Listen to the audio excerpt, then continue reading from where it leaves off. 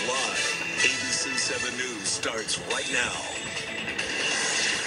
On behalf of everyone whose story could only be written in the greatest nation on earth, I accept your nomination to be President of the United States of America. California's Kamala Harris makes history at the Democratic National Convention, closing out a night of celebrities, Congress members, and cheers. Kamala Harris can't be bought, and she can't be bossed around.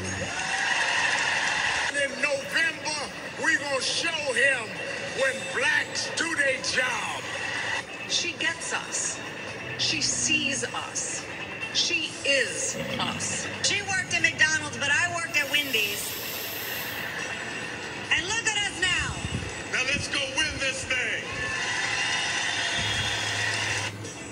Good evening, I'm on the date. Good afternoon, Ashley. Thanks for joining us. The daughter of immigrants who moved to the Bay Area, Kamala Harris, included her California history as part of her future, becoming the first woman of color to accept the presidential nomination of a major U.S. political party.